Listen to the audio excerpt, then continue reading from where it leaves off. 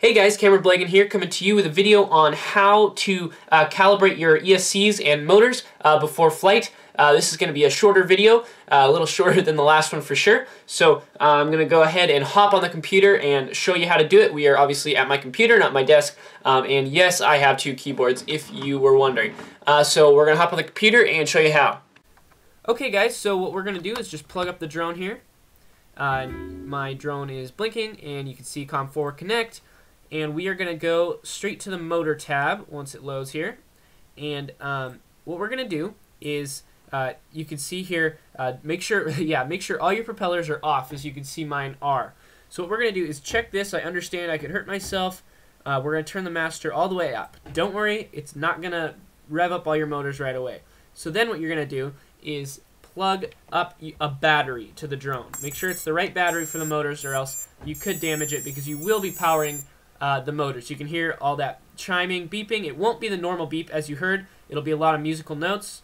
Then you're going to drag the master switch all the way down. Do it pretty fast too.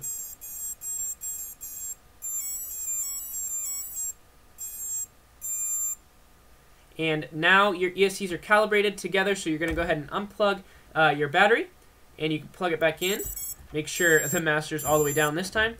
And then we'll hop back onto the desk in a second, but you can see I moved the masters up, and you can hear them moving. Sometimes this is the position of the motors. I can tell you if things are moving around. So I am just going to rev the motors here. You can see they all move. Now if you move it up really slowly and one starts moving slower than the others, and they're all doing pretty good right now. But for example, if you like that, and this one's not moving, these ones are all moving similar, that's most likely just because it is tilted a little too much. So that could be your problem. But other than that, your motors are all going to be calibrated and ready for flight. This way they will all fly together, and obviously make sure the motors are spinning the correct way, and all that. So thanks for watching this real quick video on how to calibrate your motors and ESCs. Make sure to check back again later for more videos in this series, and check my old videos for how to make your very own quadcopter drone. Don't forget, always unplug your battery when you're done, and disconnect if you're not using your drone. Thanks guys, see you again in another video.